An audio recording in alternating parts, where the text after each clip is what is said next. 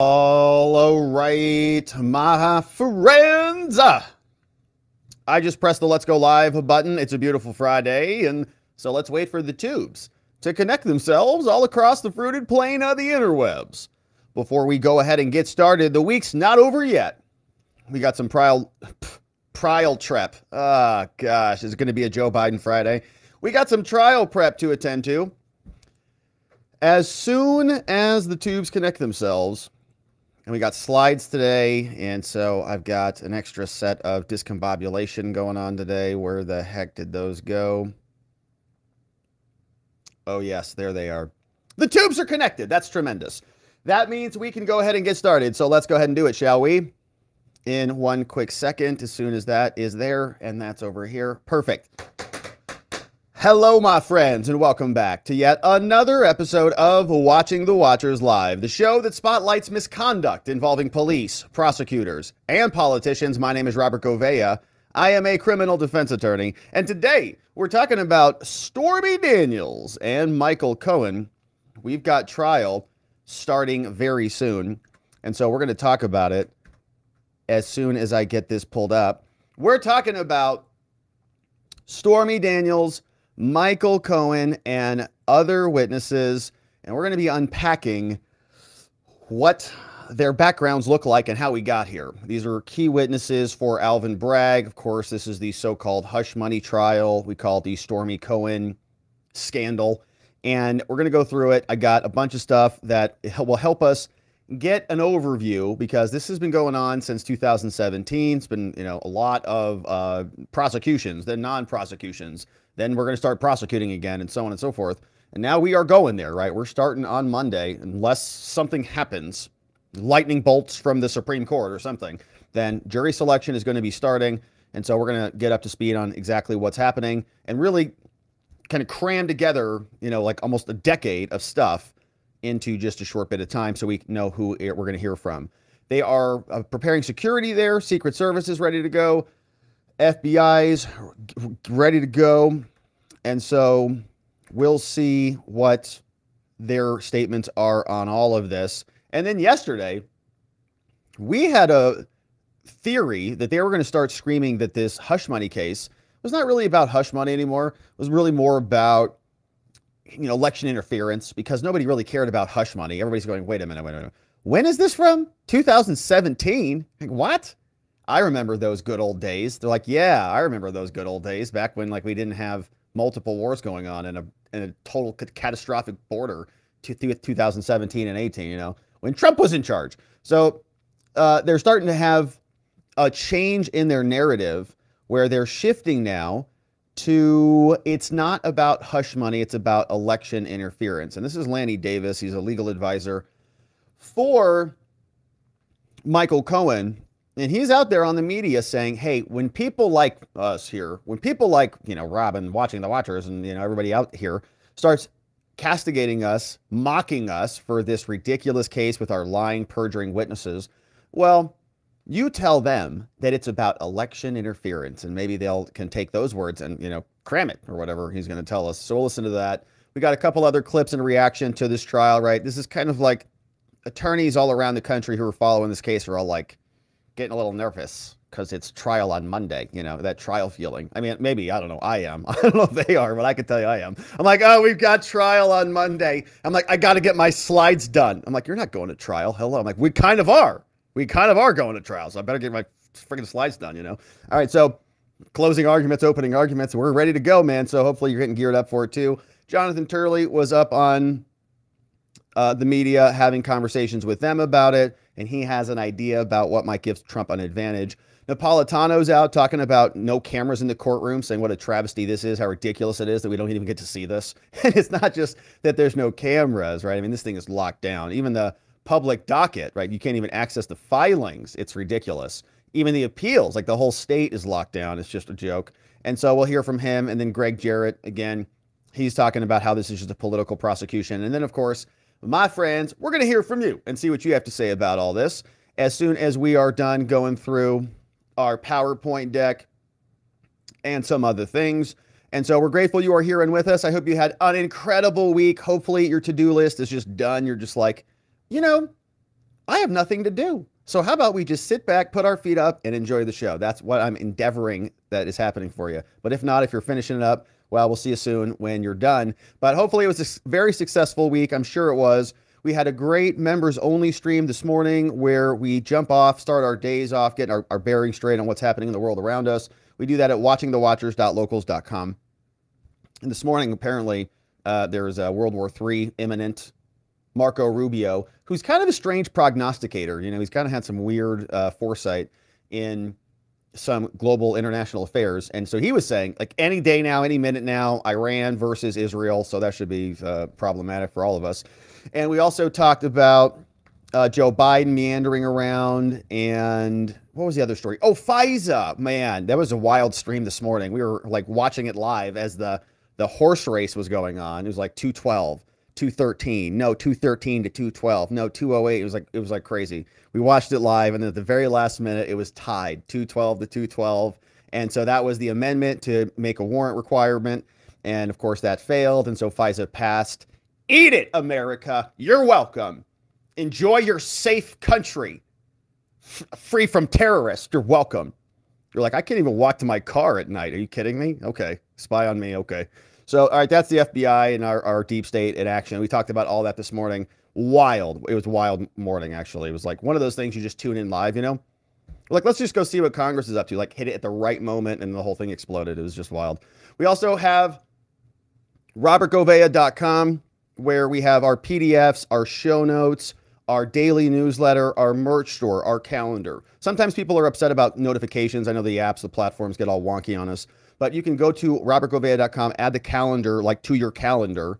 And so when there is stuff happening, like if we have to make a show adjustment, which we haven't had to be doing lately, but we might. That's where you can add it to your calendar, get notifications for the show event, member streams, and all the things. We also have Watcher Lodge. Tomorrow, my friends, come on over to watcherlodge.com. We're having a lot of fun over there. We got some cool stuff cooking, and I got some fun posts over there. If you're interested in some home gardening a little bit, I got 2 posts up now, and we're going through the journey. So we're having fun. Oh, and I'm going to be unboxing something on Saturday.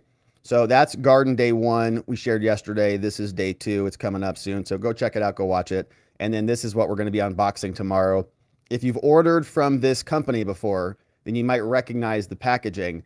But it's fun. It's fun. It's a lot of fun. So we'll open it up. It's nothing like what's inside is not very exciting, but how it is sent is what's fun. So come check that out. Watcherlodge.com. We talk sovereignty and self-development, and we would love to have you come and join us. It's all free, and it's to help us talk about solutions to a lot of the problems in the world so that we can be anti-fragile and stronger when all of this comes crashing down. All right, my friends. Now, without any further ado, let's jump in to the day's activities and get our slides queued up, because we have to get into business now. And hopefully the animations are on point today. We'll see. Let's get to it.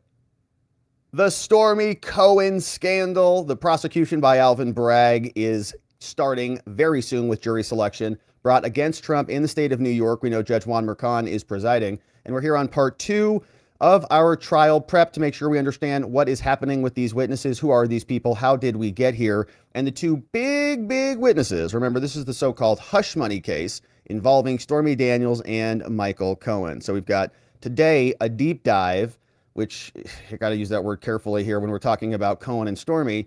But we're going through these 2 witnesses as well as other witnesses in the Alvin Bragg prosecution. Others like Hope Hicks, Trump's former press secretary, Madeleine Westerhout.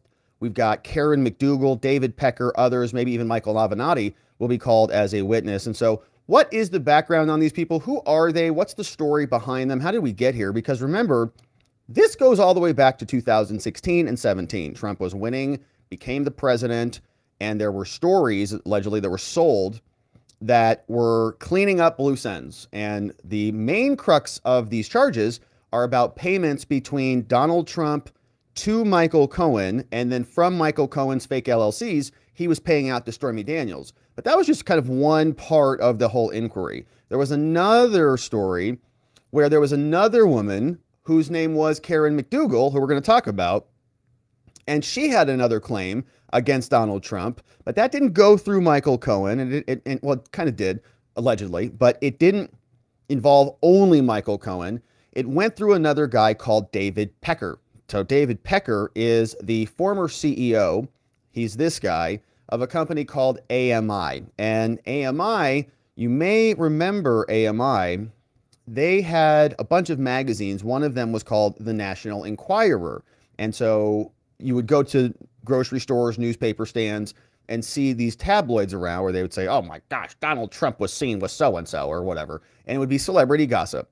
So he owned one of those companies, and a big one is called National Enquirer. So they would get a bunch of stories. It's called America Media Incorporated. And so apparently, story goes, he met with somebody, he met with Cohen and Donald Trump, and because he had these tabloids, people would come to him and shop stories. So they would say to him, hey, I've got this scandalous story about Donald Trump. Would you like to know it? And then he buys those stories. And so he was the CEO of AMI up until 2020. Then he's out of there. He started a catch and kill program. Okay, so they would be out there kind of shopping for stories, and then those stories would pop up, and then they would pay to make them go away. Now, Michael Cohen is the person who says that they work together. Remember, they also raided Michael Cohen, got a warrant, searched a bunch of his stuff, and then said that he had emails, communications with these people, and so on. And so that was background on David Pecker. Now, he was ultimately sued by Karen McDougal, who we're going to learn more about here in a minute, and she's the woman with that separate claim. And then he was also subpoenaed by the feds, right? The federal government, the Southern District of New York, talked about this in part one with Jeffrey Berman. They also investigated Trump. And so he went, they spoke to him. Hey, what was going on here? Were these, what was going on? Because they were saying that these were basically campaign contributions that were illegitimate, that they were, Trump was getting a benefit in having these stories buried, and there was money being exchanged over the amount of what a benefit is that somebody could provide by making stories go away. So this guy was subpoenaed by the feds, and this is just a quick shot of what the National Enquirer looks like. This is an actual cover story. Inside Trump's nuclear showdown, under siege with IBMs aimed at America, right? And there's pictures of Trump and David Pecker standing there, kind of, hey, we're chummy together, and so on. And so he might be a witness, right? We don't know. They might bring him in, not necessarily because these charges relate to anything in the indictment, but because they might show a scheme, a conspiracy, a pattern of conduct here, and that Trump was in a pattern of trying to go, essentially buy and cover up these stories and make them go away. And we'll see how he testifies, if he does get called, and how that unfolds. Now, the other counterpart to this whole saga is this woman. This is Karen McDougal. Her background, 1997, was December Playmate of the Month. So some time ago, she was on magazine covers. Now, there was allegedly a 9-month affair with Trump from 2006 to 2007 while she was married with Melania. Trump was married with Melania during that time. She said 9 months, and she wrote about it in some memoirs. And so what ended up happening was AMI, David Pecker, the guy we just heard from, and the National Enquirer, they paid her $150,000 for rights to that story. And this was all happening right around the election. Everybody pops up with their stories. So AMI says, hey, we'll pay you for that, for the rights to the story. And then it kind of went away from there. I mean, she ended up, she did interviews and stuff like that, but it didn't metamorphosize into something like Stormy did. So she also, the main allegation, as we talked about, is they funded a catch and kill operation. And then here is just the top portion of the Playboy Playmate of the Year, just for the slide, just, for posterity. We have next Madeleine Westerhout. Now, how a lot of people are saying that she might be the gatekeeper for Trump, right? For a long time, 2017 to 2019, she was the personal secretary to the former president. And at the time, he was the president, so she was there, right? Kind of just keeping people at arm's length from him for a while. And she has a little bit of a tragic outcome, but they reconcile. But from February to August of 2019, she gets a promotion, right? She goes from personal secretary to Trump to director of Oval Office operations from February to August 2019. Something happens. She goes out. She's at, you know, an event, a dinner, something like this. And at dinner, she kind of has a couple things to say about the Trump family, and in particular about Tiffany Trump. And so we'll take a quick look at that. But she was fired. They said, all right, can't have that happening, obviously. So you got to go. Madeleine is shown the door, but they did reconcile afterwards. And many people are now saying, okay, she was considered Trump's gatekeeper. So is she going to be subpoenaed to come in and testify? And if so, what does she know? And how does that implicate Trump? Because if she is the gatekeeper, she may have been privy to these transactions, right? Trump is sort of notorious for not using technology, right? You've seen photos of his office. They kind of bring him clippings and stuff. They bring him newspapers and filings. And so he's reading stuff kind of in clippings. So he's not texting, he's not emailing, and he signs the checks. And if I recall reading, he likes to review basically every check. Like I think it might be every check. I'm not sure if it's every check or over a certain threshold. It might be every. But he signs everything, and so people bring them to him. And so the question is, who is getting those before they physically bring them to him?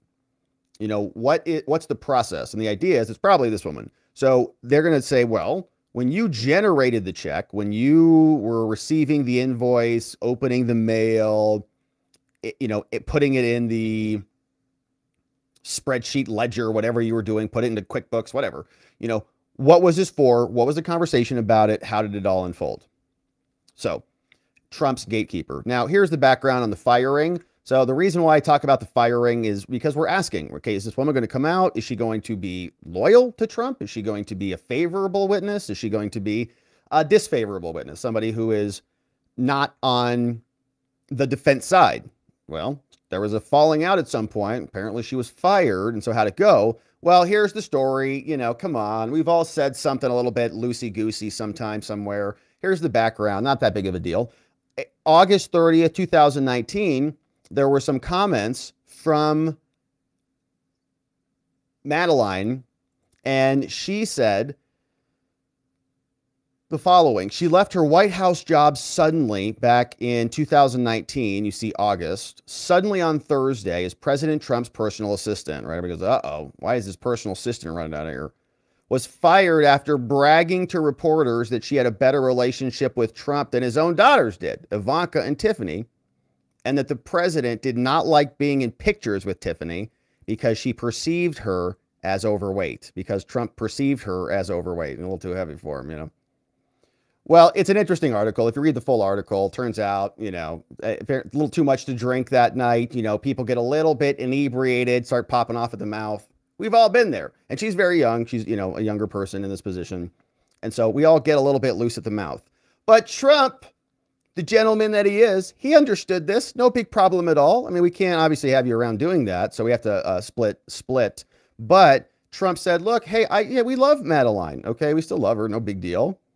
He says, while Madeleine has a fully enforceable confidentiality agreement, she's a very good person, okay? And I don't think there would ever be a reason to use it, okay? She called me yesterday to apologize and had a bad night, okay? We've all had a bad night, you wake up in the middle of the night, you're like, I can't believe I said that. Yeah, I can't believe it. Anyone else have one of those? Or a couple? So had a bad night.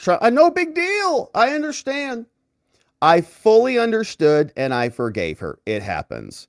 I love Tiffany. Doing great. She's not that fat at all. Okay. We'll take a picture sometime soon. Okay. So that's her, right? Question is, where is she going to fall if she does get called in as a witness in the trial? Time will tell. Next, we have Hope Hicks. Hope Hicks, you may remember, she was very involved in the 2016 campaign from 2015 to 2016. She was Trump's campaign secretary for a bit, and then she went to become the White House communications director. Now, this was just for a brief period of time from 2018 to 2020.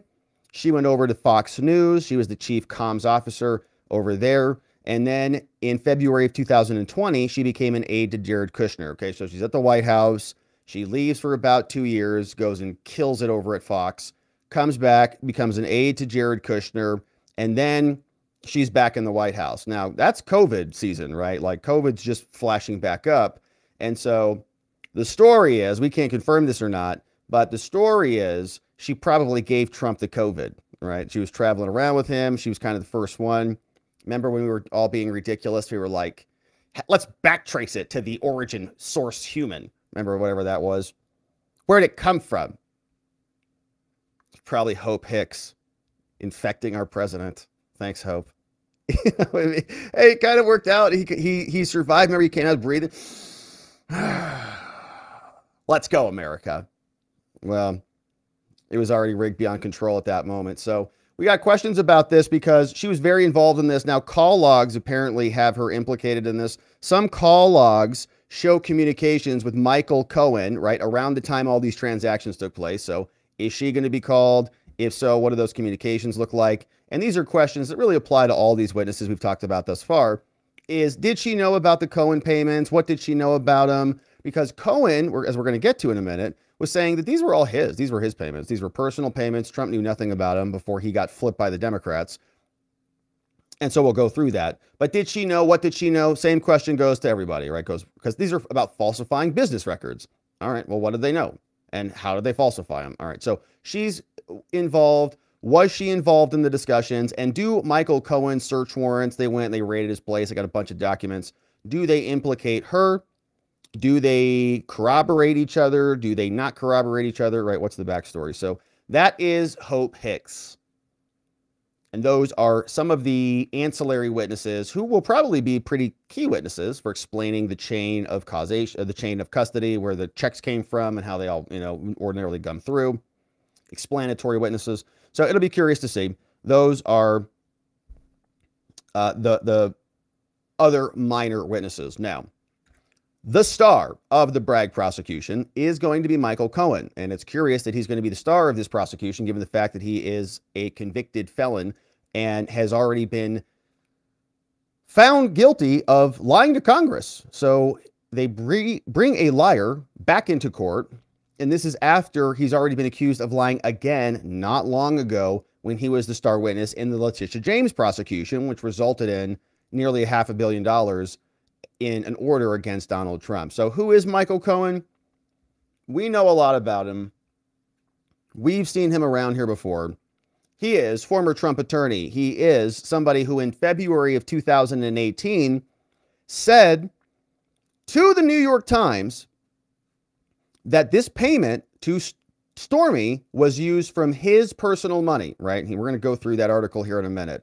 So we're going to recap basically why this should never have been brought and why this witness is terrible and why Alvin Bragg is manufacturing a prosecution, why it's not legitimate. So this is Cohen.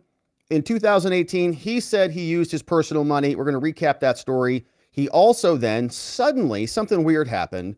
In February and in January, Stormy supported him. And Stormy said, yeah, no, I didn't have anything to do with Trump. No affair. Leave me alone. But something happened. Okay, August 2018, he flips. Suddenly, the feds get a hold of him. Trump's the president, but, it's still the DOJ. They are who they are, and they were the ones going after Trump the entire time he was president. So then he pleads guilty to tax fraud, bank fraud, campaign finance violations, and he totally flips. He says, yeah, I did manipulate these monies, and I did it on behalf of a campaign, of a person running for president or a person in a political campaign. Okay, then he turns around and pleads guilty again. Now, this is a curious one. 2018, right? We have to go all the way back to this. He was pleaded guilty to lying to Congress for this Trump Moscow debacle. Now, this is curious. We'll talk about this, break that down as well. So this guy's got 2 guilty pleas, and one of them is for lying to Congress. I have a little bit of a clip on that one as well. He was sentenced to 3 years prison. I don't know how much time he did on that exactly. February 2019, he was disbarred in New York. He was Letitia James's star witness, literally, like the case, I don't think could have happened without him. And now he's Bragg's star witness. And we'll recall that he was alleged by a federal judge. Okay, a federal judge came out and said he lied again in court from his testimony, and he's still going to be brought out to testify. It's insane. So who is Michael Cohen? And we go all the way back to this original statement. What happened in February 2018? And this, I think, should eliminate this case. If you have a reasonable prosecutor, right, they would say, okay, obviously this is not going anywhere. Cohen comes out February 13th. Maggie Haberman, you've heard her name. February 2018, Michael Cohen comes out. New York Times, he says, Cohen's lawyer says he paid Stormy Daniels out of his own pocket. Trump's longtime personal lawyer years ago said on Tuesday, yeah, he paid the 130 grand out of his own pocket to Stormy, who once had claimed to have an affair with Trump. Now, in the most detailed explanation of the payment yet, Cohen, who worked as counsel for Trump for more than a decade, said he was not reimbursed by Trump, not reimbursed by the campaign. Neither the Trump org nor the Trump campaign was a party to the transaction with Ms. Clifford, and neither reimbursed me for the payment, either directly or indirectly. Now, you'll say, okay, well, what are the checks for? You know, what are all those? Well, it's Cohen. He's doing a bunch of stuff, right? He's doing a bunch of stuff for Trump, handling a bunch of stuff. So Trump is just dumping money to him. Now, Cohen said in a statement to the Times, now the payment to Ms. Clifford, this is Cohen speaking, the payment to Ms. Clifford was lawful, and he's Trump's lawyer, and was not a campaign contribution or a campaign expenditure by anyone. Now, he declined to answer several follow-up questions, including whether Trump had been made aware that Cohen made the payment, why he made the payment, whether he had made similar payments to other people over the years, and so on. But that's his statement, right? So then suddenly he has to reverse himself. So that's 2018. We know just a bit later, he ultimately then is now pleading guilty. Okay, so the DOJ gets a hold of him. They say, oh, no, buddy, we're going after Trump. So they start indicting him. So they say, oh, okay, so if Trump's not guilty, guess what? You're guilty. And the DOJ is corrupt. So, let's be fair to Michael Cohen here. He is getting, hatchet jobbed by the DOJ. They're charging him with all these crimes. Oh, you're going to protect Trump? How about this? How about we prosecute you? And then this happens all the time in America. If you comply with us, if you agree to this plea deal, guess what we'll do? We will not send you to prison for the rest of your life, right? You can go to prison for 3 years and agree to these charges and agree to help us against Trump, or you're looking at 20 years, dude. Wait a minute. So you're saying you want 34 felonies that are campaign finance violations for every one of those bills? All right, they hit him with every one. Bop, bop, bop, bop, bop, bop, bop, bop, bop.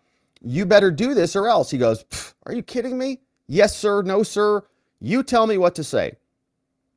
And so he takes the plea deal, right? This is the back room. This is happening all behind closed doors. Boom. Michael Cohen comes out. He says, holy crap. I didn't know I can go to prison for 150 years. He says, no problem. I'll take a plea deal. I'll say whatever the hell you want. Michael Cohen pleads guilty, Manhattan federal court, to 8 counts, including criminal tax evasion. All of this was for unreported income, blah, blah, blah. It's the Stormy Daniels and the Karen McDougal money. We'll get to Stormy in a minute. So he flips, right? He flips immediately. So then, now we fast forward a little bit further. Now we're going to have to fill in the gaps on this a bit because this goes all the way back. So this was a plea deal that came after the fact in 2018, November 29th.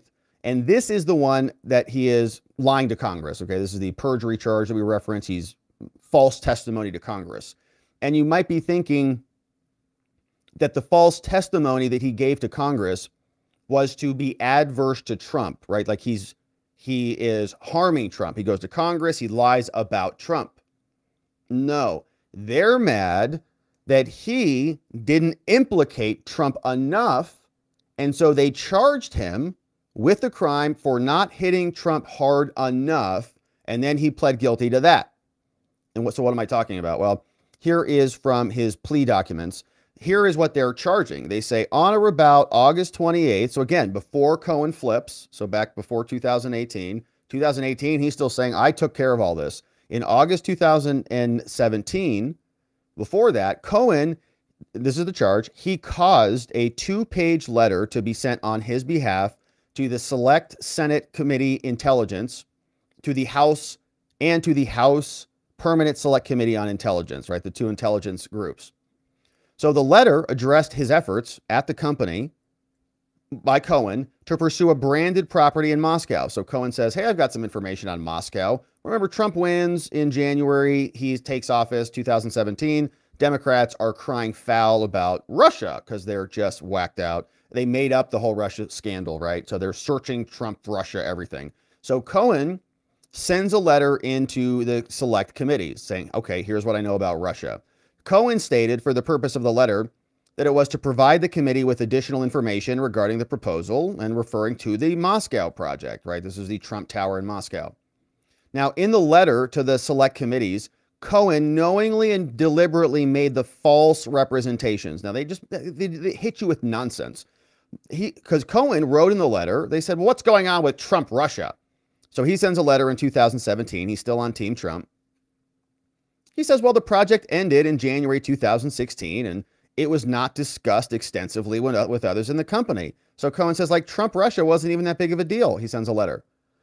Cohen told us in Congress, they said, Cohen never agreed to travel to Russia in connection with the Moscow project and never considered, right? He told us this, that he never considered talking to individual one, which is probably Trump, for the project, right? So Cohen wrote, I primarily communicated with Moscow-based development company. So Cohen puts this in there. And then 3, Cohen did not recall any government response to or contact about Moscow. So Cohen says, well, I don't remember anything about them. And they say, you're a liar, Michael. And they charge him through, right? They charge him with this. And they say the proposal was discussed extensively in the company, Michael. So Trump and Trump org there was Russia all over the place. You know, it's like legitimate business stuff, but they're like, that's what you get for telling us something. And so they hit Cohen with new crimes because he didn't come down on Trump enough, and he just pleads guilty to it all. So apparently there was government response from Russia at some point. Cohen wasn't clear enough. Boom, crime. That's why it's like, don't talk to the government or the feds or anybody, because everything you say, they'll twist into a pretzel. So, you might have a little bit of empathy for Cohen. I mean, not really, I guess. I retract that. But this is a position that the DOJ can cause anybody to be in. And you get very curious about how you react in a situation like this. When the DOJ comes to you and they say, you're going to go to prison for 50 years and probably get it. Look at the J6ers, okay? What do? Michael Cohen just says, okay, I guess I'm just going to buckle like crazy, and I got to go hit Trump harder. So the letter that he sent to them was now criminalized. He takes a plea deal, and it is, considered perjury. So now he's lying in reverse, right? So now he just flips, and now everything he's saying is adverse to Trump, even though it wasn't before these charges came. So it's pretty disgusting. So then in 2019, right after he takes these plea deals, now watch what he comes out and says. Quick 30-second clip from Cohen. This is in 2019, February. Suddenly he's flipped. Now he says, oh, Trump knew everything about Russia. You need to know that Mr. Trump's personal lawyers reviewed and edited my statement to Congress about the timing of the Moscow Tower negotiations before I gave it. So to be clear, Mr. Trump knew of and directed the Trump-Moscow negotiations throughout the campaign and lied about it. He lied about it because he never expected to win. All right, so they brought him back out. That was 2019, and he tried to deliver his, Trump rah-rah speech. Now, Michael Cohen, the reason why I said you might have some empathy for the guy is because, he's probably not that bright, first of all. And number 2, the DOJ is corrupt, through and through, against everybody, right? So it's Cohen, doesn't really matter. They just go after whoever they need to make a point. And in this case, the DOJ was going after, on behalf of the Democrats, somebody who was not hitting Trump enough until they could corroborate him to get him to flip and go, anti-Trump. Then he did. Now, his whole life has now become about living this lie, which is up to him, right? He doesn't have to have a podcast every day, ranting through his screen at everybody. But he also lied again, right? He keeps lying. Like, he lies repeatedly. And even when he's lying under oath to Congress, he lies again about lying under oath to Congress. So we have questions about this. Like, when you plead guilty, you can't plead guilty to something you didn't do, right? This is the problem. And here's the situation now, right? It reverses all the way back to Cohen. Like, Cohen keeps burying himself. So let's break this down. This is from Michael Cohen's plea proceeding. This is from the case that he pleaded guilty in. And this was an excerpt that we talked about previously on this channel, where he's asking for his probation to be terminated. But we bring it up whether he lied in prior proceedings. Okay, so Cohen was brought in Letitia James's prosecution as the star witness in her case. And the question comes up about his guilty plea and about lying to Congress. And here is what the exchange sounded like. This was in his own criminal case where he's trying to terminate probation early. Judge Jesse Furman is a federal judge. And here's what he said about Cohen. He said, you know, first of all, it seems that Cohen did not plead guilty, according to him, to tax evasion, right? So that first set of charges that Cohen says he pleaded guilty to, Cohen has said, I didn't do those things, right? So, okay, but you went into a judge, he said, under oath, did you? And it's a long process to take a guilty plea. You don't walk in and say, judge says, hey, Michael, you guilty? He's like, yeah, I think so. And then they just call it a day. Okay, it's a long process. Is this your signature? Look at it. Is this yours? Yeah. Did your attorney explain this to you? Anybody promise you anything? Right? Are you awake right now? Like, are you under drugs and influence? Anybody promise you anything not contained in this document? All the things. And you did this, right? And there's a factual basis for this. And all this stuff happened. Is that true? Yes. Are you satisfied with the services of your attorney? Yes. Okay, great. Because the last thing you want is a defendant to say, that's not true. I didn't do any of that. Where'd that come from? So they go through it in depth. Now, so the question was, because he came out in the Letitia James trial and he said, I am not guilty of tax evasion. I didn't do it. And the question was, okay, well then why'd you take a guilty plea? And the answer is probably because the DOJ was threatening him with 50 years in prison, right? Because they needed him to flip, but he can't say that. So he's really kind of stuck. Right now he has to say, I had to lie about Trump because the DOJ was pressuring me, right? He can't admit that now. So now he's caught in a lie because the origin is a lie about Trump. So he says, but I'm not guilty of tax evasion. Why'd you plead guilty? He says, I lied to Judge Pauley. Here's the exchange. Question to Michael Cohen. He's on the stand. Alina Abba, I believe, was doing the questioning.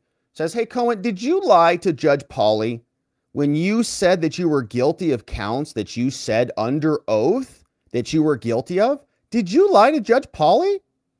Michael Cohen says, yes, I did. But you earlier testified that you omitted, and we move forward in the transcript, but you earlier testified that you omitted that you didn't evade taxes. Isn't that right? You didn't evade taxes? I did say that. Right. Okay. So you lied when you said that you evaded taxes to a judge under oath, because you have to do that in order to take a guilty plea.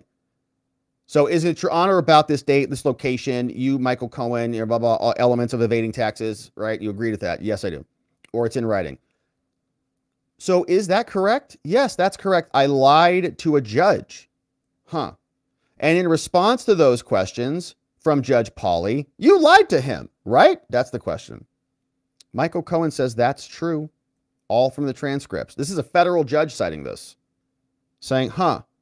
So that's 3 confirmations that Michael Cohen lied. And he's caught in it. So, sir, back during the testimony, so, sir, Cohen, turns out you lied at the time. You lied more than once in federal court. Is that correct? Correct. And when the stakes affected you personally, you lied, right? Correct. And you misled a federal judge? Michael Cohen says, yes, I did. right? Because he has to do all this stuff. He's like, I didn't do tax evasion. It's like, well, I have to say that I did because they are making me. And if I don't, I'm going to go to prison for a long time. They're just going to indict me. So they use him to manufacture something that is to their ends, right? This is what they do. So then he flips. Now, here's what the judge says, wrapping this up, says, the testimony from this exchange, now that was in Letitia's trial, that exchange, just to put the emphasis on this. He took the stand like months ago and came out and said he lied to a federal judge under oath in another proceeding and then admitted that on the record in Tish's case. And Engeron said he was credible. The judge in that case said he was credible. So then the question is, in this case, now the judge here, considering his termination of probation, says the testimony is more troubling than anything else Cohen has ever said. It gives rise to two possibilities. One has to be true. This is a federal judge writing. It gives the rise to two possibilities. One, Cohen committed perjury when he pleaded guilty before Judge Pauley in the original sentencing or the original change of plea, lied, right, committed a crime. Or two, Cohen committed perjury in his October 2023 testimony. Now, either way, it is perverse to cite the testimony as Schwartz did as he is somehow committed to upholding the law, right? The guy is breaking the law again. And it's probably because the DOJ is he is their person now. We need you to go say all of this stuff. And he can't keep his lies straight. So what has Alvin Bragg done about this? What has the DA in Manhattan done? Of course, the chief law enforcement person for that county. What are they doing? Are they prosecuting him? No. Instead, they went and got Alan Weisselberg, Trump's CFO, also charged with perjury for something that's not even consequential. But they let his perjury escape, and he just committed it in Engeron's courtroom, like around the corner. So Bragg, rather than investigating this, prosecutes someone else. So both sides now have a perjurer. So when Trump calls Weisselberg, they're going to say, oh, you're a perjurer. And we're going to say, well, you got a perjurer. And they say, well, I guess it's even Stevens. So get rid of both of them. And that's an attack, right, to take out Weisselberg. And Bragg is going to put this guy on the stand because he's the key witness. He's the crux, the keystone of who connects all the dots on the payments. So that's Michael Cohen, key witness to the Bragg prosecution. Stormy Daniels, another critical witness for Alvin Bragg. She has a serious background, as we can see here. Stormy Daniels, you know what she does for a living, will be probably testifying in this case. And if you're not familiar with her resume, allow us to briefly review. She has been in this game for a long time. Okay, started when she was 17 years old. And what we're going to go through in these next few slides here is a journey about her really kind of seeking the public limelight, right? Kind of being interested in politics, starting in this profession, being very enamored, I believe, by the limelight, the publicity. Starts at 17, kind of shoots to prominence, and then needs to make a change, tries to shift into politics before Trump even ever comes on the scene, runs for office, actually. And then suddenly, when she's fading into irrelevance, decides that she's going to bring up this new scandal right in the middle of 2016. And so we'll go down that journey together today. So she began taking her clothes off for money when she was 17, went and had a lot of success, okay? Had a lot of success in this role. Now, look at all these different sort of appearances that she had that are notable, I guess. She was in this film. We'll leave the title out of all these. 2004, 2017, she was on a TV show, I guess, called Dirt. She played a role in that. She appeared on Maroon 5's music video. Okay, she was a pole dancer in that one. She appeared in The 40-Year-Old Virgin. And Steve Carell is watching her. She's also in another film in 2007 as a model in Knocked Up. She appeared on Saturday Night Live in 2018 after Trump came onto the stage, and she appeared as a model in another series where she portrayed the Virgin Mary like a degenerate.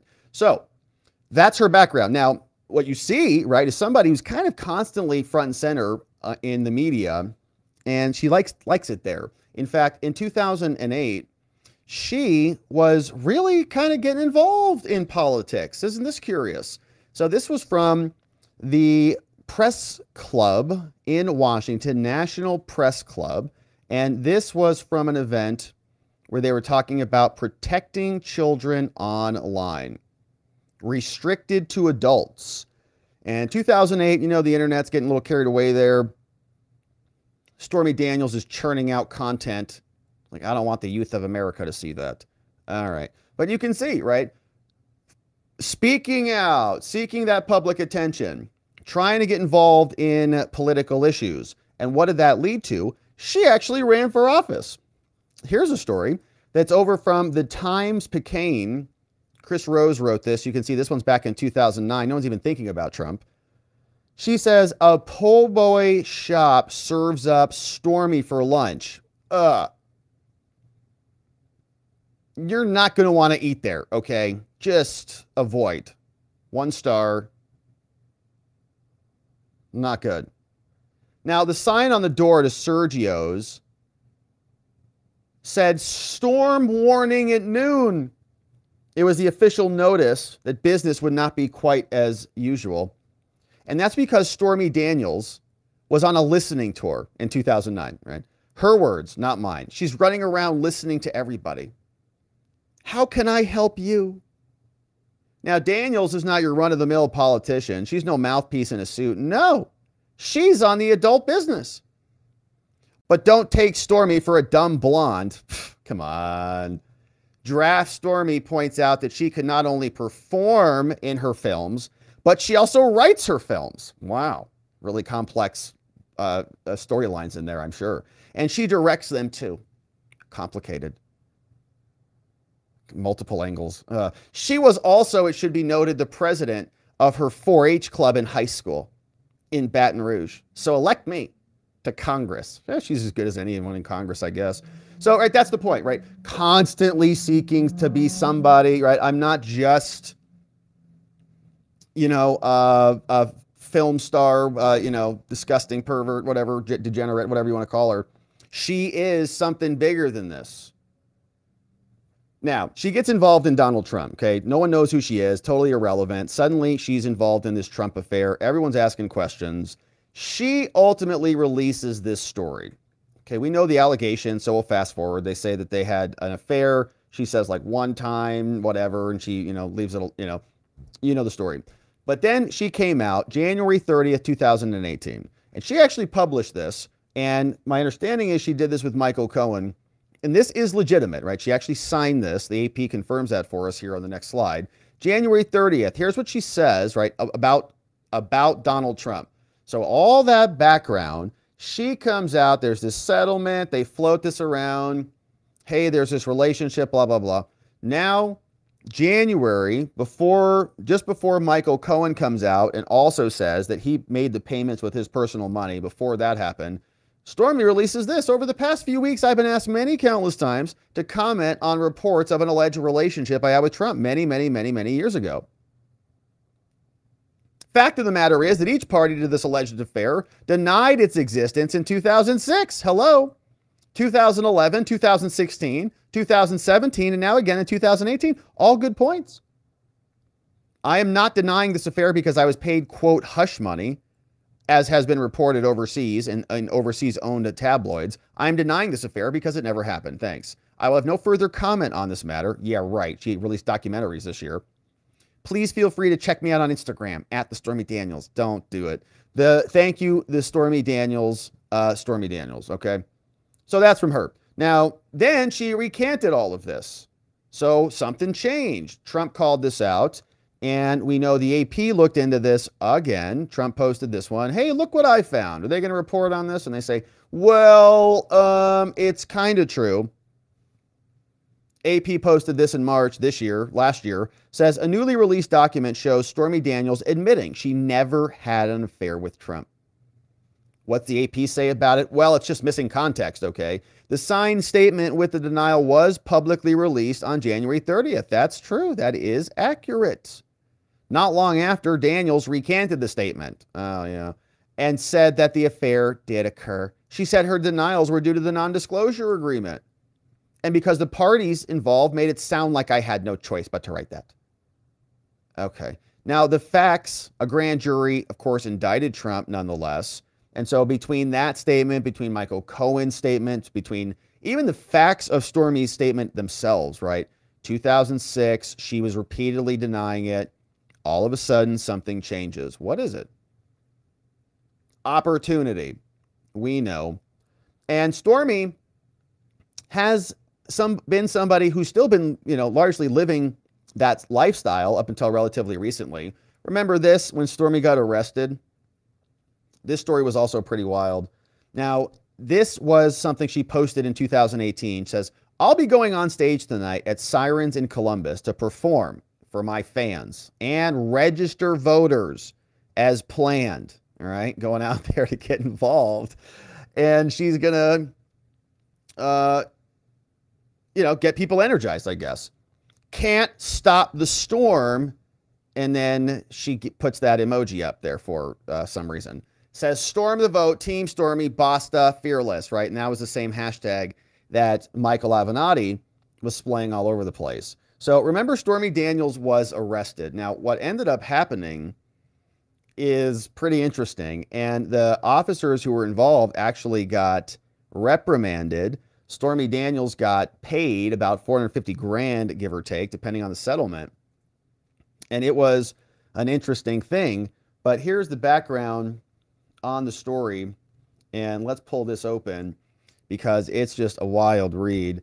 Here is what the Washington Post reported on Stormy Daniels' arrest. They said prosecutors have ultimately dismissed the charges against her because she was accused of fondling patrons. This is in 2018.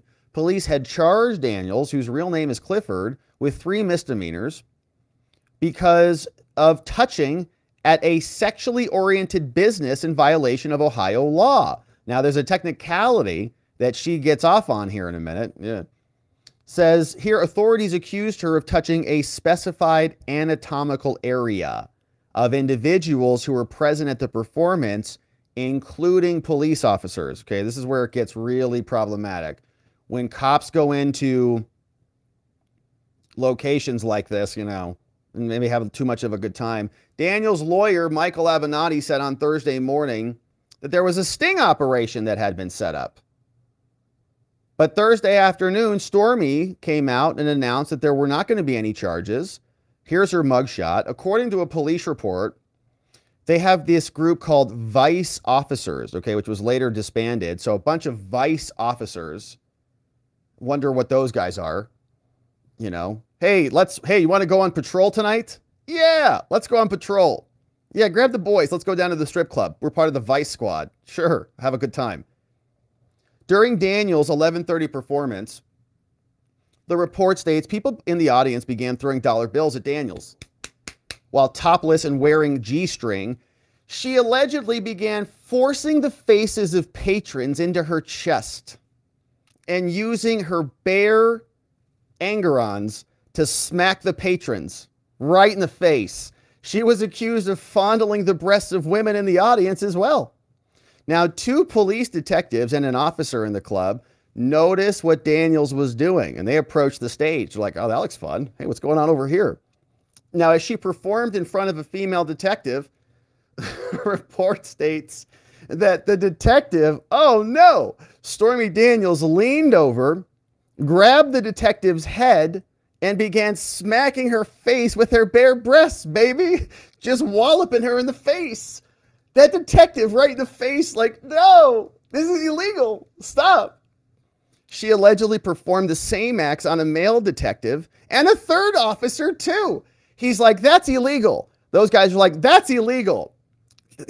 Let me go see if you're going to break the law for me, too. They're like, here, illegal me. Here, break the law for me, too. They're like, no, stop it. No, this is so bad. And she's just having a great time. And then they began fondling that officer's buttocks and breasts as well. Oh my gosh, it's just a scene over there, isn't it? Golly, Stormy's just popping everybody off, just swinging them around like helicopters. Now, another police detective who was standing near the bar saw it all happen. He's like, whoa! He's like, officers! According to the police report, that detective then left the club. He's like, okay, I got to calm this thing down. Okay, I got 3 officers who are all engaging with Stormy. Someone help. She's got them all under her control. And so they all came in, they arrested the cops. Now, Daniel said on Thursday that she was saddened to hear that the charges for the others had not been dismissed. And what ended up happening is she sued him. So what happened was there was a sting operation, but they let it go. And Stormy's case was dismissed because the law was for local dancers. Apparently, it didn't apply to outside dancers. And so they ultimately dismissed the case against her, and she sued him. And she won a bunch of money. And so it's just a wild story, man. It's like, you know, you can't make it up. But so she ends up suing him. CNN reported settlement came after a year after that, and got a $450,000 settlement from, I think, the city. All charges were dropped just 12 hours later. The state's no touching law did not apply to Daniels because she was not a regular performer. The law states that any employee who regularly appears nude regularly is prohibited from touching patrons, I guess, except from your family members, which is weird. It's like, why would your brother be there?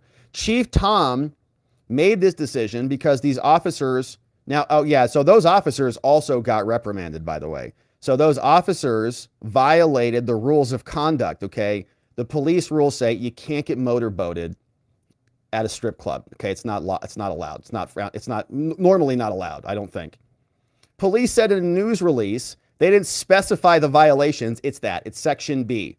Don't get motorboated. Subsection double B or double D. All members of the now disbanded vice section, okay? You don't need a vice section. So a bunch of officer bros can go in and just get motorboated. We're investigating crimes here. Yeah, another round though. Another round here. Make it fast before I arrest you. All right. So that's Stormy. Now, it's wild. Now, it's a good thing she got some of that money because she owes a lot of it to Trump. A lot of it. And here is some more background. So she also sued Trump for defamation, and Michael Avenatti, who we'll talk about in a minute, Michael Avenatti was one of her lawyers. She actually had several lawyers. But Stormy sued Trump, lost multiple times, almost tried the E. Jean Carroll type of attack with Roberta Kaplan. And here's the story from CNN. They reported that Stormy was ordered to pay Trump now, right? A bunch of money, $120,000. That's in addition to another $500,000. Okay, so that $450,000 she got after she was fondling police officers. What a country, right? All right, so $500,000. It's like, oh my gosh. So she's got to give that over to Trump, and another $120,000 in legal fees as well. The U.S. Ninth Circuit Court of Appeals sided with Trump. This was a big hit to her. And the reason this, I think, is important is because this shows her absolute bias towards Trump, right? This woman owes Trump, give or take, $620,000 against Trump. $500,000 right here, plus the $120,000. That's a lot, right? And she is not going to want to pay that to him. In fact, she has said this: I will go to jail before I even pay a single penny.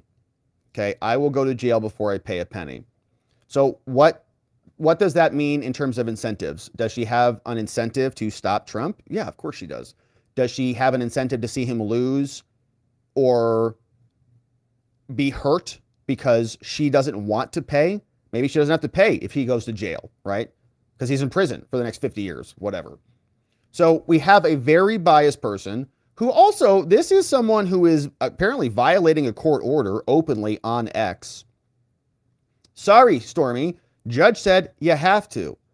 So she says no. So she's openly, willfully violating a court order. So between Bragg's two witnesses, they don't have someone who is honest or abides by court orders, like telling the truth under oath or abiding by your payment obligations, either one of them.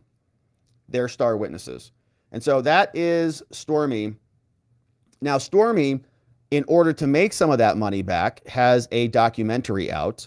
And this is on the Peacock network. It was released in 2024. This documentary was also released just about a week before the original scheduled trial date, which was originally scheduled for March 25th, which is no longer the date. It's been moved to the 15th now. But she tried to time it.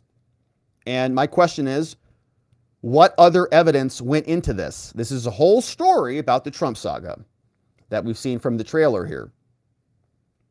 So who are the producers? Who are the script writers? Who wrote a note that said, or an email, or who was there during a brainstorming session or during filming that said, oh, do that again, but make it angrier that this time? Is there anything else that he did that you can say that was relevant? Anything else? And she says, yeah, this too. Okay, so you were prompted about that, and that's maybe not true because somebody told you, and you maybe embellished that, and other people were there. Who's your creative director? What's he had to say about it? All right. What is this fictional story that you created, and how did you create it? Is Trump allowed to see any of that? No, of course not. Here's the background on this dumb film. She says it's an American documentary produced by somebody called Sarah Gibson, whoever that is, follows Stormy as she navigates being a mother, an artist, an advocate, working hard to reinvent herself. It was like Hunter. She should go talk to Hunter. It had its world premiere on March 8th and was released on March 18th, just a week before the trial was scheduled to start. Weird. Stormy Daniels navigates being a mother, and look at this, working hard to reinvent herself after the Trump-Stormy Daniels scandal. And they met while working on a project. Yeah, I'm sure it's just terrible. Aaron Lee Carr is a producer. Judd Apatow, executive producer. All right. So now that's Stormy. So she's got a lot of incentive to exaggerate the story to get more money to pay Trump back and to get more people to watch her film to get more money. So it's all lacking in credibility, right? Her bias is just unbelievable. And she also, by the way, the reason I brought up her arrest is because she blames Trump for that. She says that she was targeted, right? That Trumpers went out and tried to target her. So she's also got a vendetta in addition to that. And they did an investigation locally at that police department, determined it was not political, but certainly it was inappropriate, as we saw. So can Trump see any of this discovery? Can he peer inside and see what's actually going on? He has asked NBC and Judge Merchan for a subpoena. They have denied it. Remember this one. This was a decision in order on NBC's motion to quash the subpoena, and Merchan said, nope, sorry, Trump, no access. NBC's motion to quash is granted. And he scheduled that, signed that one right before the trial is starting on April 5th. So Trump can't see what went into that and how Stormy is monetizing this entire process, just like the judge's daughter is. Michael Avenatti, you know him. He is in prison. Whether we see him in trial or not is yet to be seen. Time will tell. But you remember him. He was a lawyer to Stormy Daniels in 2016 when a lot of this was happening. He sued to invalidate an NDA with Trump, sued Trump for defamation with Stormy, lost that one big time. They owe Trump money on that. Currently serving 19 years. And I didn't realize it was so long. I thought it was actually less time than that. But 19 years, I think, starting 2022, give or take. He'll be out in less time than that, obviously. But extortion with Nike for millions, embezzlement from clients, and apparently even stole from Stormy Daniels in a book deal, a couple $100,000 from her too. So take that for what it's worth in terms of his credibility. But he knows Stormy well, and he called in and talked about the Bragg prosecution being the wrong case at the wrong time. And here was just a quick segment from that. 19. One of the big things that I learned, unfortunately, is that what I had been sold by Ms. Daniels relating to how this payment had came about and what I had subsequently advocated on television and others in reliance on what she had told me turned out to be completely false. It had been represented to me that she had not attempted to extort Donald Trump and the campaign in the waning days of 2016, that they had come to her. And I believed her when she told me that repeatedly. Unfortunately, in early 2019, I came to learn that that was not true. Does it matter to the legal case who initiated it if, as you said earlier tonight, Donald Trump still lied about it and potentially lied to the government about it? I don't think from a legal perspective it matters, but I think very well from an optics standpoint it could matter. And again, I believe he'll be convicted in the case, but I don't think it's going to move the needle to the degree that some people believe that it will. I think we'll see about that. They're going to try to shift this from the hush money case into an election interference case, as we'll talk about in our next segment. But that is Michael Avenatti calling into the show for an update, and the jury is about to be selected, and we're going to be covering that here. So starting on Monday, April 15th, we're expecting 18 total jurors who will be selected, and it may take a while to get there because of the complexities of this case. Remember, there were about 42 different jury questions that the judge was asking about. Are you a member of the Proud Boys? You watch Fox News? Do you like True Social? What's your story, right? All those questions. And so my understanding is that we are going to have 12 jurors for sure who will be the final jurors on the panel. And we will have up to 6 alternates who will be there in case something happens. And so we'll have a full panel when the trial starts, and we'll see how it unfolds here together. And so we are now much more up to speed on the Bragg prosecution, and we'll be here when this thing kicks off on Monday. Security seemingly is ready to go as well, and they have shared this with us, that the U.S. New York PD, U.S. Secret Service, New York Unified Court System, all are ready to go. Secret Service, Police Department, Unified Court System are working together to ensure the utmost level of safety during Trump's criminal proceeding in New York. Secret Service is prepared. We're going to carry out our protective mission.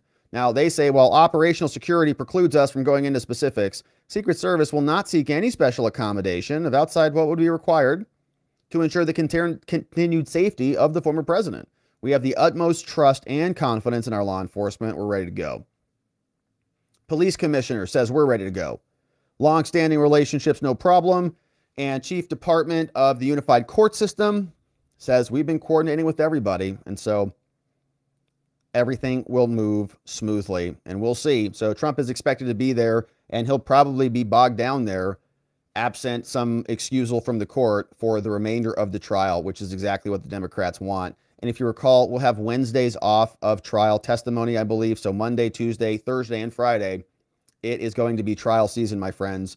And so we're going to be here continuing to cover it. Thank you so much for subscribing and joining us as we do. Thanks for liking this video. Thanks for inviting a friend or family member to come over and join us. We got a lot to unpack as the trial unfolds. And now we've got our bearing straight. We got some slides. We have an understanding of who is who and how this is all working. And so we'll assemble it together, journey through it together. The first prosecution of a president in our history, maybe will be the only one in our lifetimes, because there's a lot that could happen as a result of this. But thank you for joining us, my friends. Don't forget to check out some of the links down in the description below. We have our sovereignty and our self-development community at watcherlodge.com. We do Sovereignty Saturdays on Saturday. Click on over in the link to watcherlodge.com and come register and join us, all free.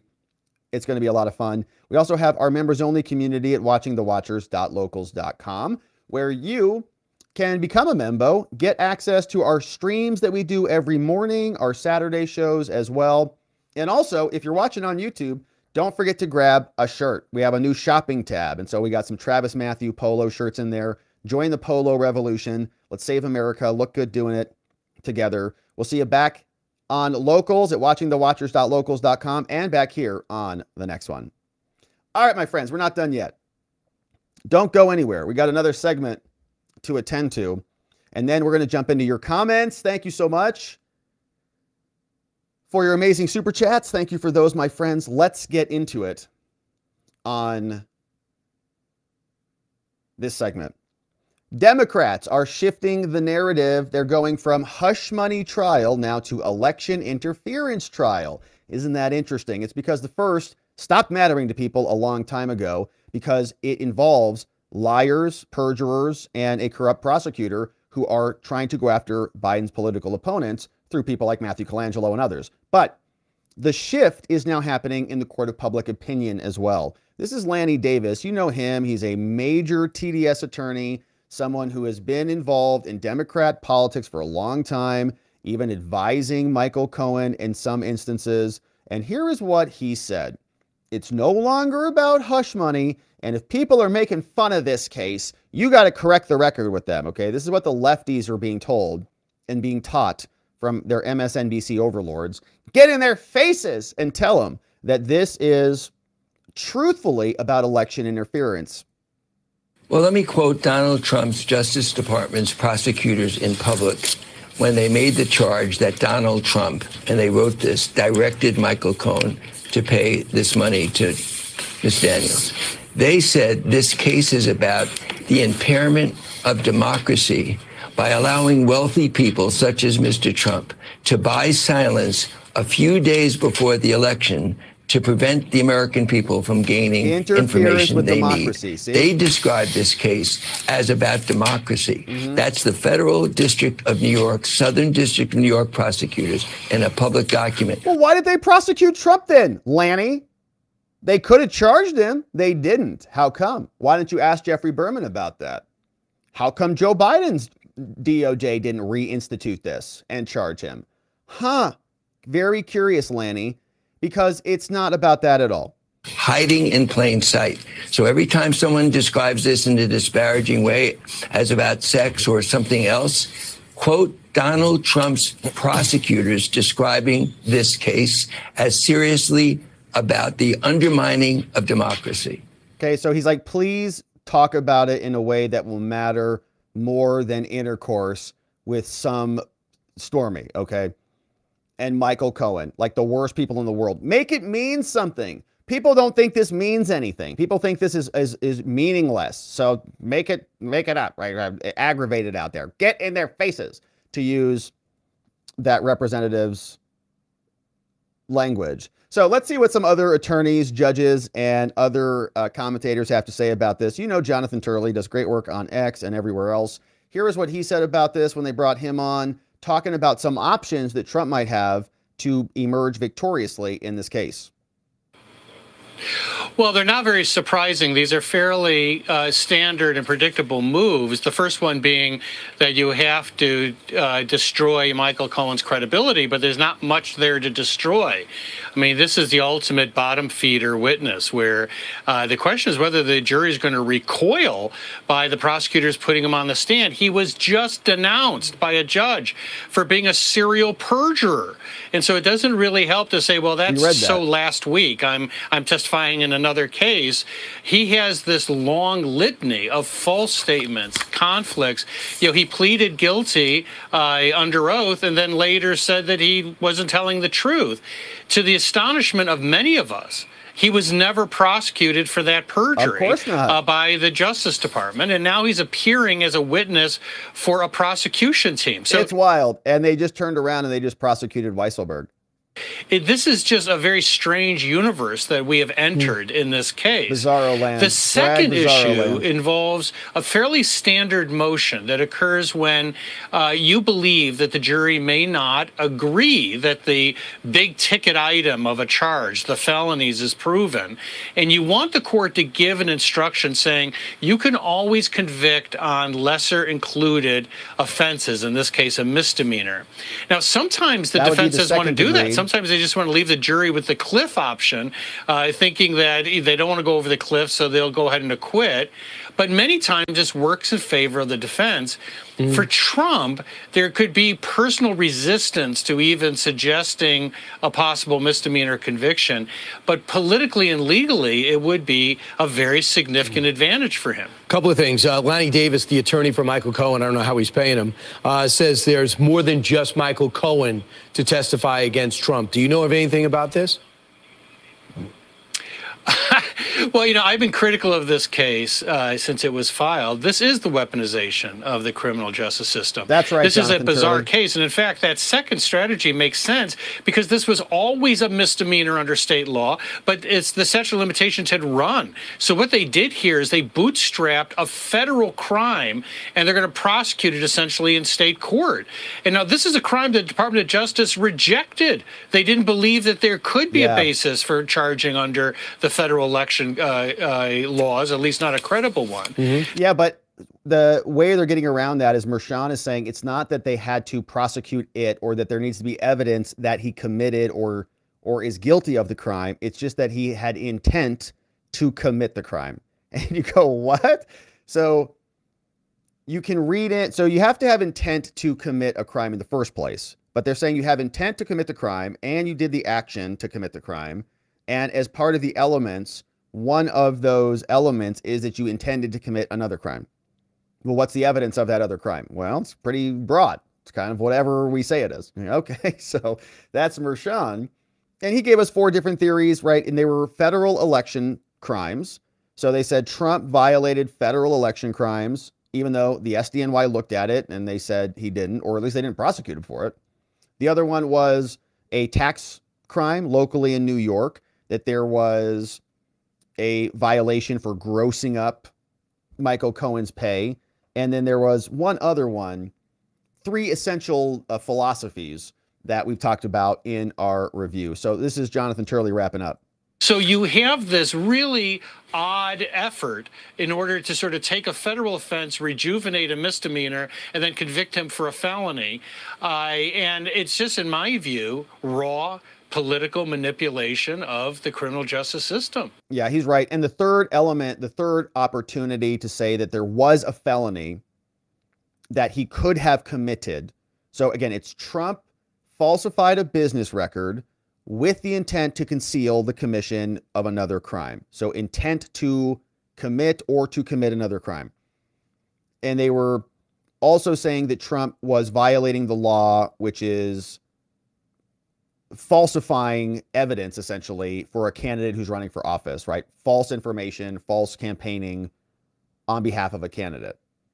So that's Jonathan Turley. I think good analysis, and he's right. It's bizarre. The whole situation is what's going on in New York. It's like, okay. And this is Judge Andrew Napolitano also weighing in. What's coming up in New York? Cameras in the courtroom. Has this been a positive for overall, the way trials play out? That is a great question. Not in this case, where Judge Ito, who was running for election, pandered to the cameras almost talking about OJ. Courts and the unions in the courtroom. Trump, this starts Monday. This hush money trial is going to begin. If there are cameras allowed in the courtroom, if the judge rules that, is that good for Donald Trump to have those cameras there? Well, I don't think he can. The former president is a master at taking misfortune and turning it into his political benefit. So if he is berated by the judge, for example, seeing that on camera, Donald Trump will be able to take that clip and use it in a That's why they don't commercial want for to put the cameras in there. seeking the presidency. Yeah. But overall, I can't say if it'll be good or bad for him. In one respect, he's got to behave himself in a procedure that is essentially boring. This is not a trial like you see on television or in the movies. 90% of it is boring, boring, boring. He has to sit there. He has to be there 100% of the time, 4 days a week. They're going to take Wednesdays off. That day may float, but they're going to sit for 4 days a week. All right, so he is going to be bogged down there. Good thing he has nothing else important going on, you know, like an election. Here is Greg Jarrett, our final commentator on this conversation, talking about the trial. Just do this. Look at this trial. See the 76-year-old CFO of Trump Organization back in Rikers while illegal immigrants shoplift and ransack stores, beat up cops. No one gets charged for crimes. There seems to be, Donald, are they the country around? Oblivious, and I think they're, delusional. These indictments all have one common denominator, Brian. They're politically driven. And Americans see this for what it is, an abuse of our legal system meant to interfere in the presidential election. I hope so.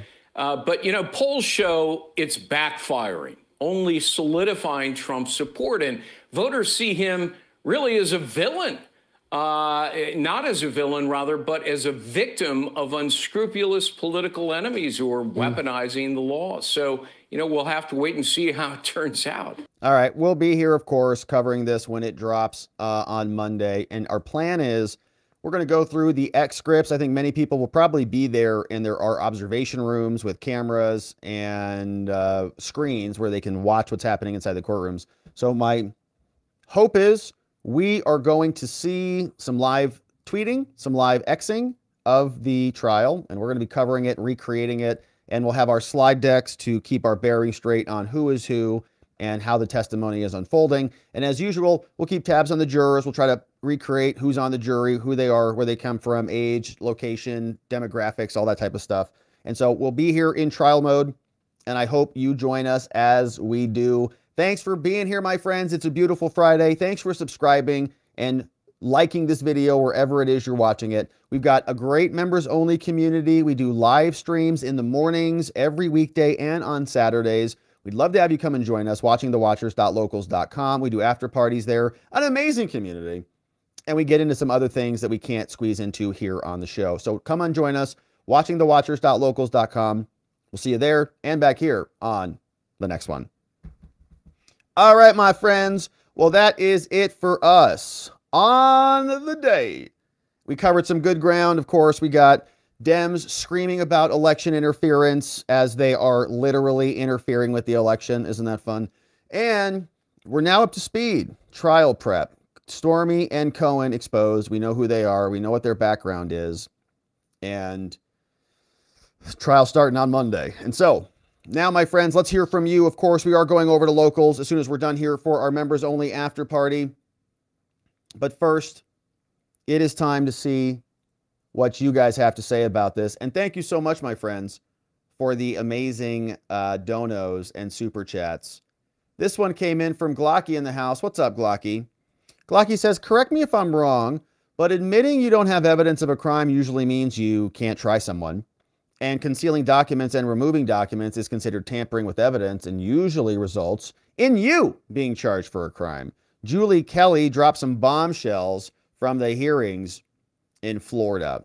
Man, sounds good. We're going to have to catch up with Julie Kelly. Make sure you're following Julie Kelly at Julie_Kelly2 on X for the latest over there. Chubby Stubby, 9 months, Chubby. That's a baby in the house. Woo! Our newest baby watching the Watchers. Looking nice and healthy and strong. Good to see you, Chubby. Thanks for being here. Glocky's here. Hey, does someone else remember the media screeching about how Trump's donors were paying his legal bills and how he's a con man? Yeah, it's funny how they don't mention that the Democrats are paying Joe Biden's bills. DNC paid $1.5 million for Joe Biden's classified docs. Isn't that fun?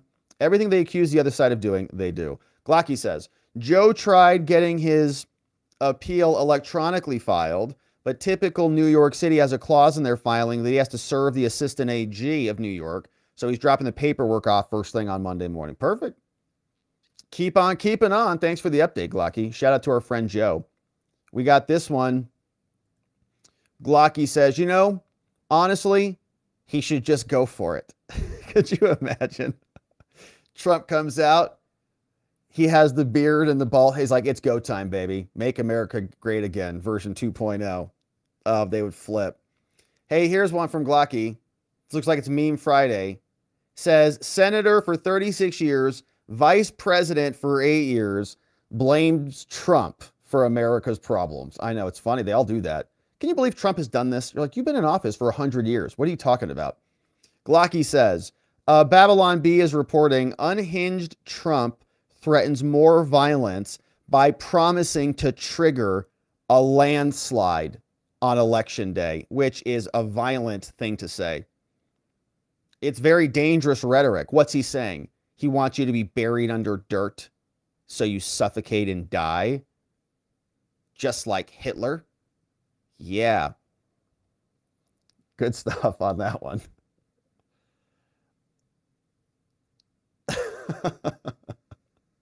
It's a landslide. All right. Here's one from Glocky. You know how this goes. you know, you meet a nice woman, you're driving down the road, you're like going to go get some lunch or something. You drive down, Hey, how's this restaurant look? Looks good. Oh, look, there's Trump, she says. I hate Trump. And then there's a solution to the problem. Trump hops in and we go to Mar-a-Lago to save America. Adios. We got this one from Glocky. We're gonna get Trump this time. And here's this person with a couple. This is a good caricature of what we're talking about here. Oh my gosh. We're gonna get Trump this time. Hey, wow, look at you. Just hanging in there. Hey, all right, good for you. Good for you. You're still around. Wow. Good for you. Nice. Still kicking. That's great. All right. Here's one from Glocky. Another one from Glocky. It's like Meme Friday, man. It's like Meme Friday. Here's one from Glocky. No, sir. No incriminating evidence in Trump's safe from the FBI. Just a note that said any Fed who reads this is double gay. Sir, I read it. The FBI is having a crisis there. If you read this letter, you're a total loser. He's like, I read it. Ah! Here's one from Glocky.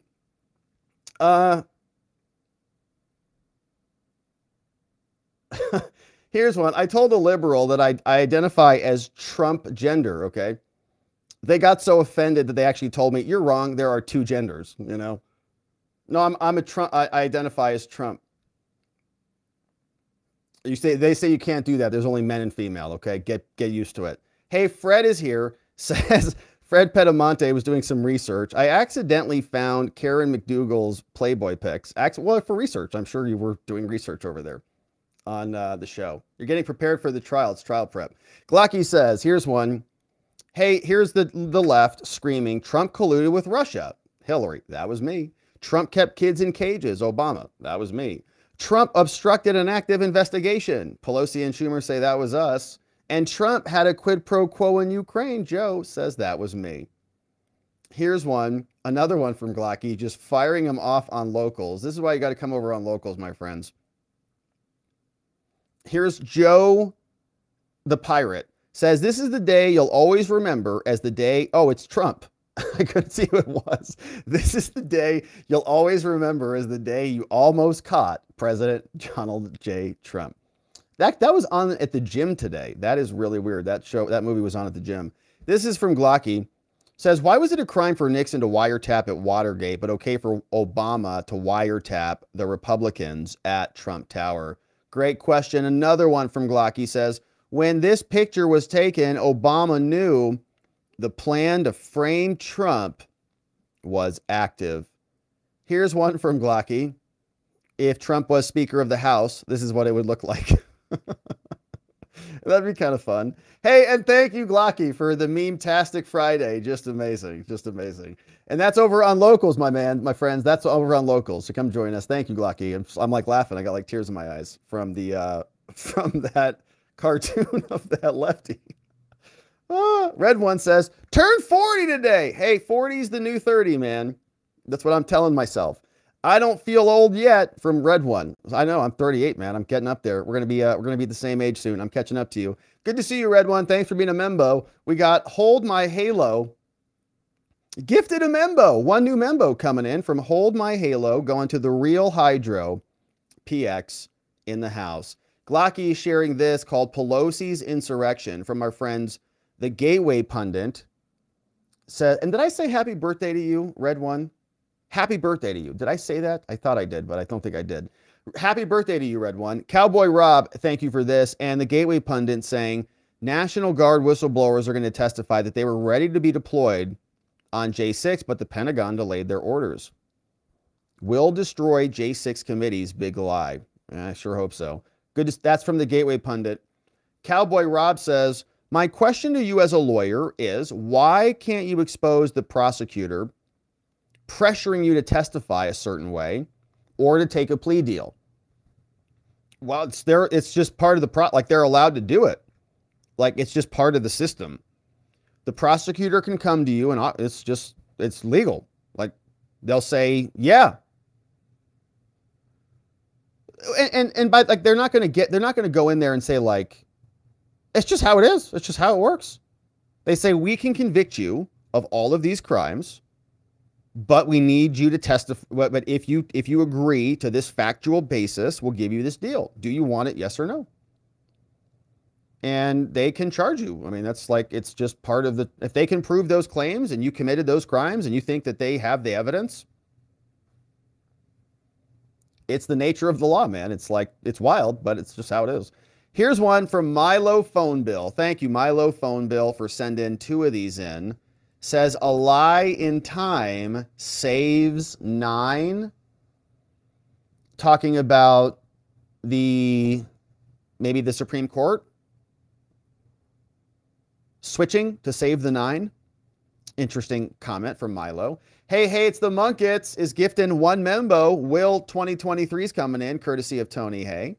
Hey, what's up? Knox is here. Oh, man. Hey, Knox is here. She's a defense attorney in the great state of Texas. Says TGIF all. A long, horrible week for your girl here. Uh-oh. Sorry to hear that, Knox. Says, one judge made me so angry I donated to his opponent. And I'm not even registered to vote here. Arizona landowners vote in Arizona.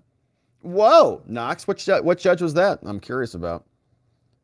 Maybe we'll leave that off the stream, but we could talk about that in private. But interesting.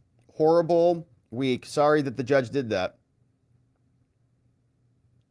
Hopefully he loses his election. Tree Climber sharing this one from Dark Insider. Tree Climber is bringing in a new membo. And Red One is bringing in new membos as well. And Red One is celebrating a birthday and bringing in new membos, 40th birthday celebration. Thank you, Red One. Bringing in Designed Audio, LNT. We got Myra Page. We got the Caribbeans here, Mr. P. We got Brad T, Melody, James H, Michelle B, PK, and what's up, Rich and Don. We got new membos coming in courtesy of Red One. Happy birthday to Red One. New membos. We're celebrating Red One in the house. Radicy is over on Locals, says, I'm sure you meant to say that Stormy wasn't charged because of her dancing. We might have to get Mama G to look over your scripts.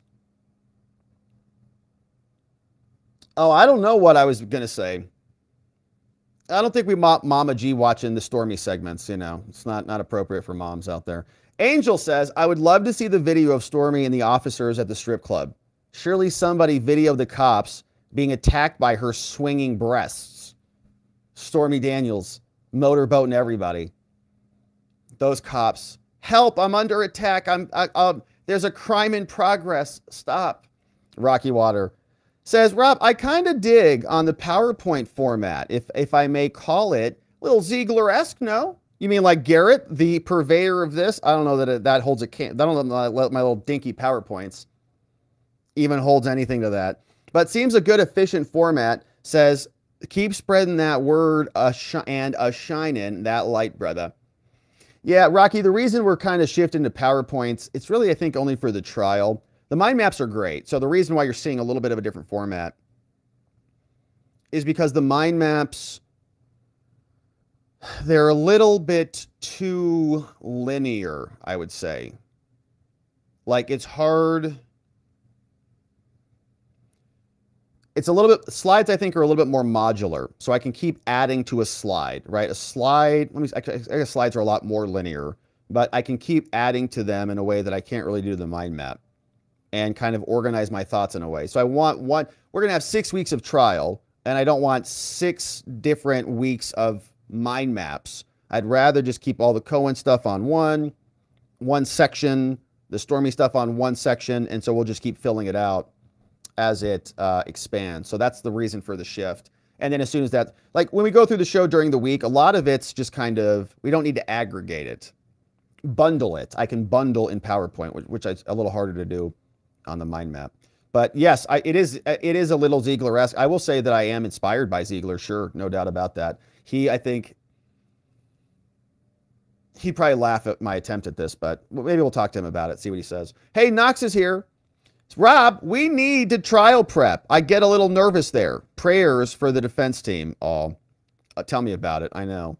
Yeah, I've also got, so I've got this slide deck that I have, Knox, is like hundreds of slides, I think. I don't know how many it is. They're not done yet, but it's kind of the thoughts. And we're going to keep building out the defenses and organizing the defenses. And then hopefully we'll have a nice set of closing arguments as well, right? So all the closing arguments that we are able to extract from this, we'll assemble into a slide deck and then have closing arguments.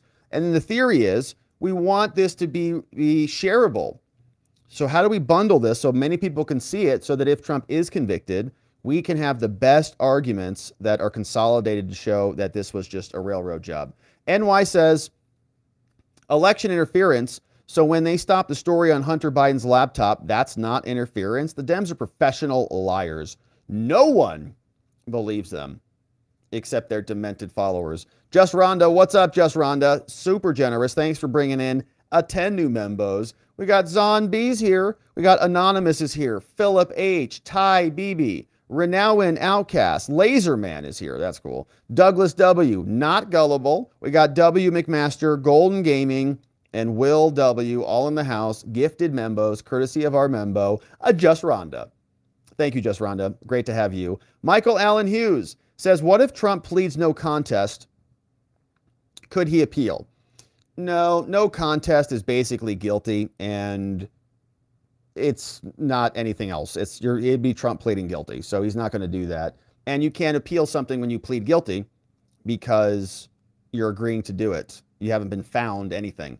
Salty Sarge says Mercan's clerk made Good Logic file an additional clarification brief. It's bureaucracy gumming up the works. Well, that sounds about right. Why not muck it up? But Good Logic is relentless. He'll continue on. Chubby's here, says, hearing them talk about Ido in the OJ trial sounds a lot like Judge Areola. Yeah, you remember that? I remember. I mean, I was like in second grade, I think, when that OJ trial was going on. But I remember it.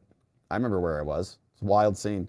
Good to see you, Chubby. We got Jennifer in the house. Says, thank you for the part 2 summary, Rob. Now I feel all caught up for Monday. Thank you, Jennifer. That was the goal. It was to kind of consolidate 6 years of nonsense into a couple days, make sure we have our bearings straight, and I feel like we're pretty well set. Pretty well set. We got, hey, Pope Rackets touched me. Again. Somebody needs to put a stop to this. Force their heads into her chest mountains. I know, those poor officers are so upset with themselves. Hey, honey, how was your day? Oh, it was good. Just out there protecting and serving our family, you know? Yeah, really? Yeah. Dodging bullets. Okay. We got this one from NY says, speaking of legal bills, who is paying Lanny Davis's bill? A lot of these guys, I think, are just working kind of pro bono for free. As long as it's anti-Trump, that's enough payment for them. Cowboy Rob says, dude, these Democrats and liberals forget that half of our military and half our police force are U.S. Republicans and people that may disagree with your plot to take over the country. Yeah, I think the Democrats forget a lot about that, about the people who actually produce things in this world. Like Tish. Like if you had 1,000 Tishes in a city or 1,000 Trumps, who would get something built and functional? Which one? Like clearly, which person?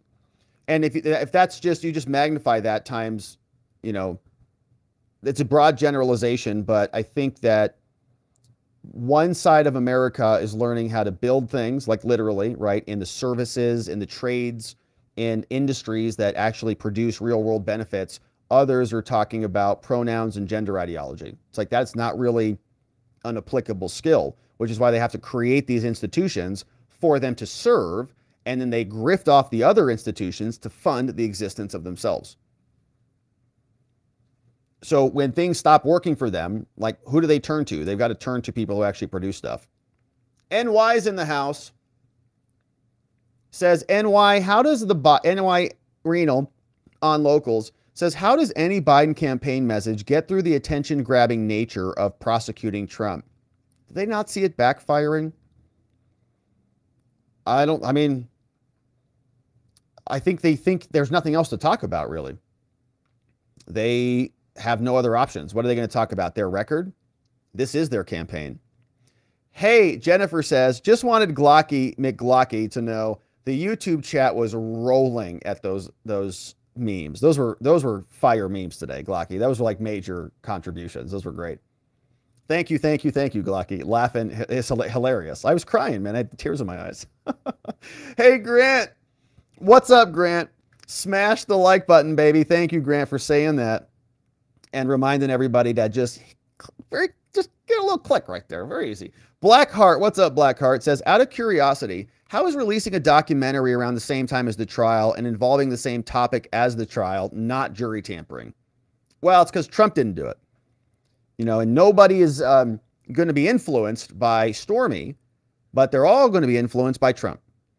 And they just say Trump's got a big megaphone, he's a billionaire, whatever. But it's clearly orchestrated, coordinated. They colluded to get that done, to time it perfectly. Trump can't even see what went into it. That's how corrupt it is. Thank you, Blackheart. Nice dono. Good to see you today. Hey, Knox is here. Says, I love the group defense pool. I always think of great things when I am, quote, just observing. It would be awesome if we could outline and forward it to the defense team. Yeah, you know, I've thought about that, Knox. I don't know if they're, you know, would they be receptive to that, do you think? It's like we were offering suggestions during the Chauvin trial, and I think some of those made it into the trial. So now that I think about it, it's like, man, maybe they are watching. But, you know, when you're in trial, you're kind of in the fog of war. You know, it's like hard to see outside of your bubble. So I'm wondering if they're receptive to that. But it's a great idea, Knox. I mean, if you got ideas, I'm game for them. So that's the point. Like, that's the point of assembling these slides. So like, Knox, if you're like, hey, dummy, you should have a slide that says this. Oh, great. Let's add that. Because we're going to be curating and revising these slides over the next 6 weeks, which is why I wanted them there. And I also want them to be very accessible so that, you know, if I share them, other people can share them with people. Or if I go speak on someone else's channel, right? We can reference the slides. We have it all chronicled. We have our sources, cite your sources, all the things. So it's, you know, it's a little bit more accessible. So I'm open to feedback, man. So if anybody out there is listening and you say, hey, beef that up, let us know. Thank you, Knox. NY says, question, if Trump is being tried in state court for a federal crime, can he grant himself an appeal later? So I don't think that's like actually happening. So if he's being tried in state court on a state crime that is being, they say it's a felony because he intended to commit a federal crime or he intended to commit another crime in New York. So a state court wouldn't have jurisdiction over a federal crime.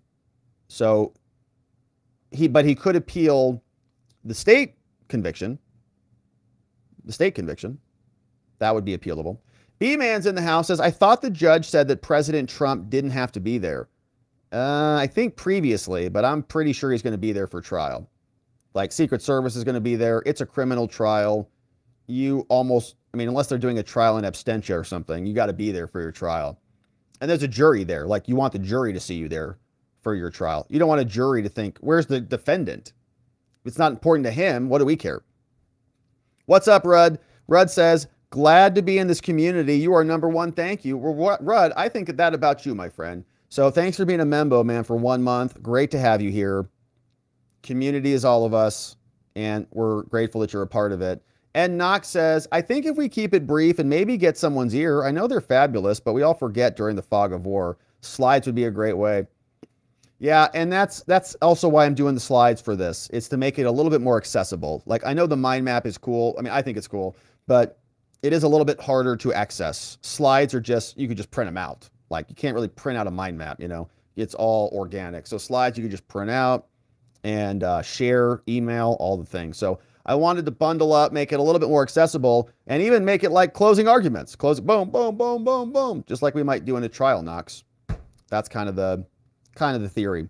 So we'll continue to, I just started working on them like 3 days ago. I mean, in seriousness. So there's still a lot of work to do, a bunch of slides that are still in my brain that we haven't had time to fill out yet.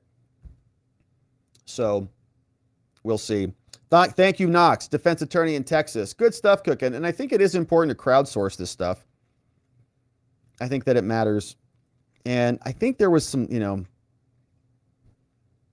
some benefit to that during Chauvin and other trials that we've covered here. All right, let's see who's joining us on X and see who is in the house on the day. And Law of Attraction says, as a lawyer, you support a lot of illegal acts, which I totally disagree with. I don't think I've ever endorsed anybody breaking the law. So I don't know what that's about. V is Never Silent says, happy Friday, watchers. Good to see you. V is Never Silent. We got this one from Azok. What's up, Azok? Fred says, you'll never be the same age as Red One. Nuh-uh, I'm catching up. As soon as I turn 39, I'll be catching up. He'll always be 2 years older than you. Fred, why do you have to be so negative? Don't be a naysayer. I am catching up. Raven says, like helicopters. Blah, ha, ha, ha. Like helicopter. Oh, that was the Stormy Daniels conversation. Yeah. This woman, what kind of movie is this? Sarah Gibson, pass. We got Feline Fun says, I'm praying and holding out hope that somehow 2 or 3 strong, honest Republicans get on the jury. Or just honest people would be nice. They don't even have to be Republicans, just honest. And have the fortitude to stand during the deliberations. We had this one from Azok said, strange, if I had not found your channel and others during the trucker convoy, I would probably believe that Trump is guilty and deserved what he got. Thanks for opening my eyes. Now check the stories myself and don't believe the mainstream media. Cheers for the red pill. That's a great comment. Thanks for saying that one. Yeah, that's a great comment. James says, that's like what we're trying to do here. We're trying to help people see the truth. And we're glad, Azok, thanks for being willing to say that. A lot of people wouldn't be willing to even say that. James says, all cases in New York under Tishy and the DA should be thrown out in New York because they've probably proven they can fix a trial. Everything is criminal and civil will have to be retried or the prisons open due to the corruption, from James Pepper.